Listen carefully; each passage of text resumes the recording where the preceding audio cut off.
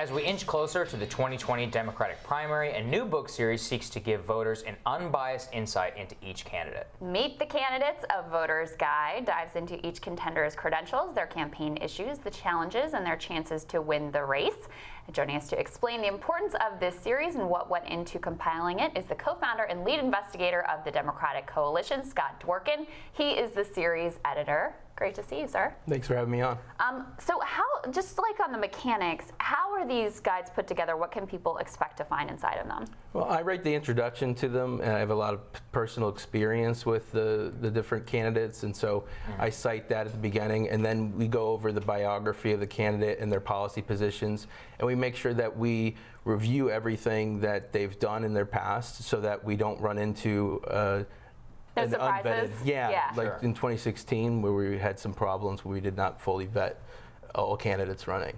So your stated goal, your organization, you want to defeat Donald Trump. And I know you're not going to take a position, but what are the characteristics that you're looking for to highlight in the book of a Democratic candidate that can defeat Donald Trump in 2020? Well, I think somebody's got to be universally loved. Like, they can't be a person who has a lot of people from the Hillary campaign that are against them, or people from the left, progressive wing of the party that are against them, Bernie supporters, somebody that can unite the party. How is that possible? I was going to say, I don't know if that person exists. Who is this magical unicorn?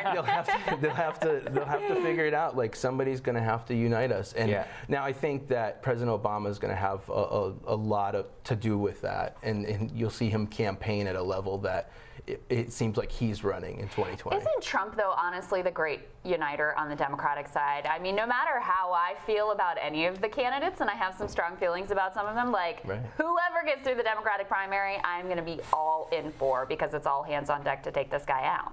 He is. I think that what's important, what we've learned probably from campaigns, is that we don't want to use just him. We can't do that. We can't win that way. We can't just use it. But he is a great way to unite. And so there's a lot of divisiveness. We just need to be able to overcome that by saying, yeah, he says this, but here's what we stand for. Here's what we want to actually do. Here's what we want to accomplish, and here's how we're different.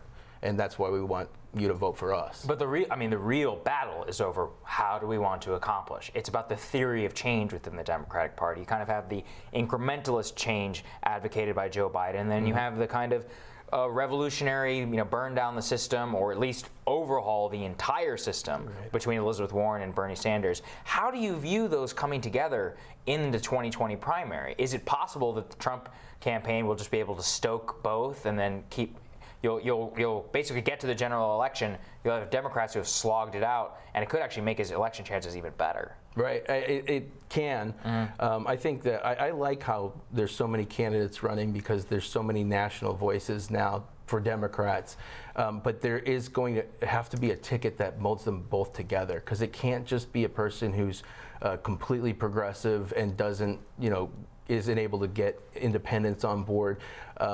You've got to have that universal view and be able to explain that to the American people, because some people are so turned off by what's happening right now in Washington that they don't want to pay attention to things. And that's why we wrote the book in the first place, is to explain, these people are really accomplished. And there's a lot more to them than catchphrases and, derogatory terms or hits against them. And so we want to make sure that we explain that with the positives and negatives in the book, because a lot of them have some baggage as well. But we want to make sure that people are fully exposed, so they don't make any assumptions just based on what Trump tweets, or based on what somebody says in the primary, a hit in the debate or anything like that, or one soundbite. And so I think it's going to be important to make sure that everybody is on the same page when we do have that nominee.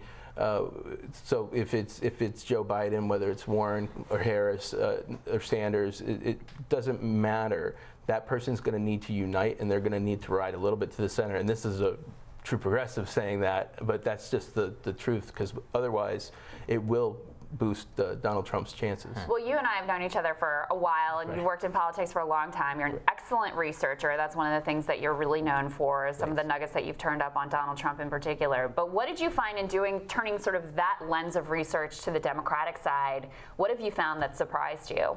The word socialism is really despised in this country, and so that's one of the things that was kind of shocking to me. I wasn't sure that it was that. It was viewed that negatively. What do you mean by that? Based on polling that you looked at? So it was based on, I think it was Pew that did the poll on it, but yes, it was research. Where How do you square that, though, with the fact that Bernie Sanders has one of the highest favorability ratings in the Democratic primary?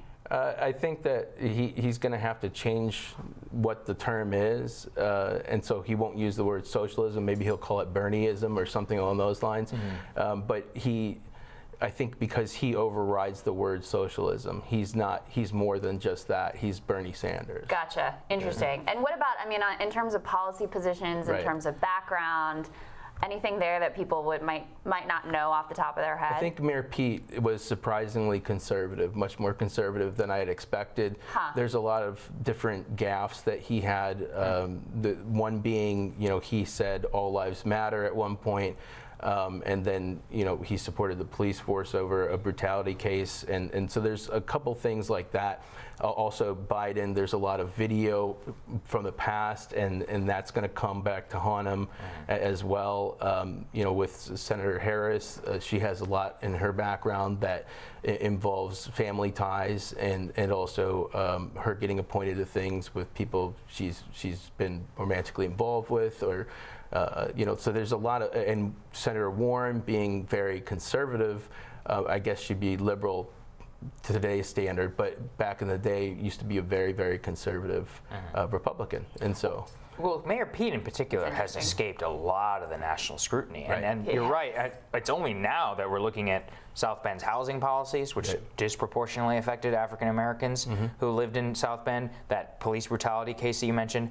All of these are things on such a local, microcosmic scale, but it's all we have to judge him on. And so what other conservative actions have you seen from his background? Well, those are the main ones that we focused on in the book. I think, talking when he talks to people and tries to divide the lines, it's hard because you can't always come up with something that you agree on, that everybody agrees on. Sometimes you have to pick a side. You can't just mold them all together.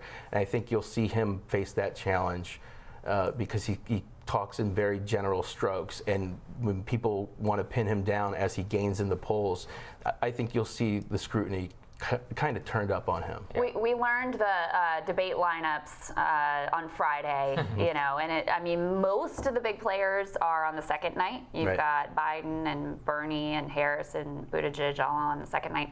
And then you've got a Warren kind of, in terms of a front runner, kind of on her own the first night. I mean, putting your pundit prognosticator hat on, how do you think those dynamics play out? Who do you think they benefit? I think, well, Senator Warren, she's going to set the tone. Right?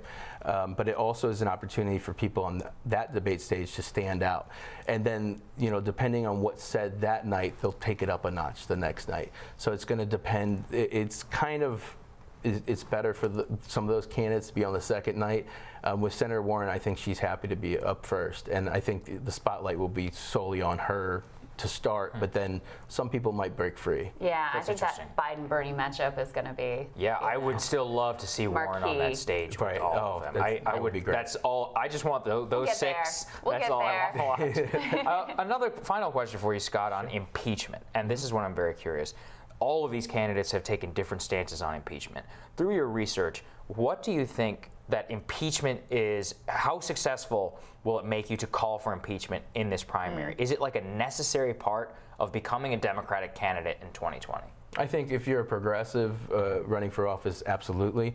If you want to get the progressive base, then that's another thing. As people learn how long impeachment would take and the fact that impeachment doesn't mean removal from office, I think people are going to start to pull back from it. It's a knee-jerk reaction.